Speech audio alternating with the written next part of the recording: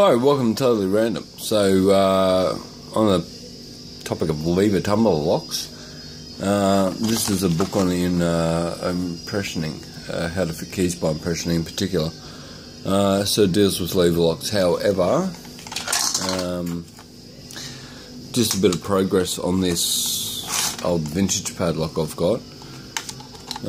Made a key, well, part of a key, impressioned it today. So you can see that it'll turn to about 10 o'clock and totally massacred a screwdriver trying to get tension on it, and it'll turn back to about 1 AM or however you count the hours. And these are some blanks. So the idea with these is that whichever end ends up with the cut on that successfully opens the lock, this piece here will get trimmed off. We'll get some piece of brass in there so we have a working key. So this is a good friend of mine's lock that he has had for well over 20 years, and it was buried in a bottle dump, which is quite interesting.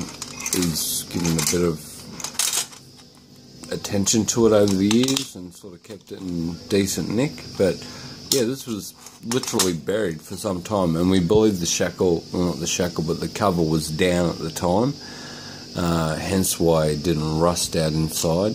However, and I've moved it now, there was a pile of rust and garbage that has come out of it, and quite a fair bit has come out of it, so yet to get a successful impression of this. However, if you've impressioned these before, give us a yell, because I'd be interested to hear what you have to say. If this looks weird, it's because eventually that piece will be removed, and whichever end is impressioned well enough to open the lock, that will be the side I keep.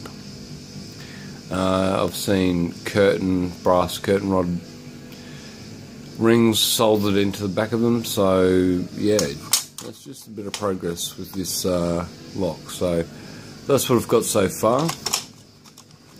It's only going to about 11 o'clock down to about 1 o'clock on the other side. All I can imagine is that I have filed off either too much material or too little on this side. So it's had a bit of wood metal and a bit of solder on just to hold it together.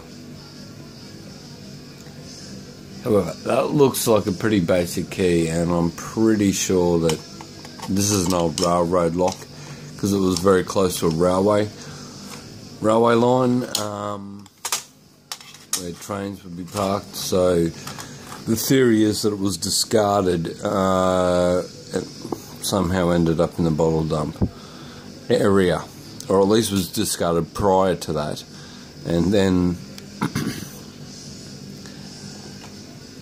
the bottle dump was put there, and this was just when they cleared it all out to put a new building there. This was still intact. One of the problems I'm having with it is that this shackle here, there's quite a bit of rust around the bottom of it, so I'm not sure whether this is a key that would open it and we've just got rust up here or not. So if you have any thoughts on that in particular, please feel free to leave them in the comments. Yeah, I'd be interested to hear your ideas. Totally random. Thanks for watching.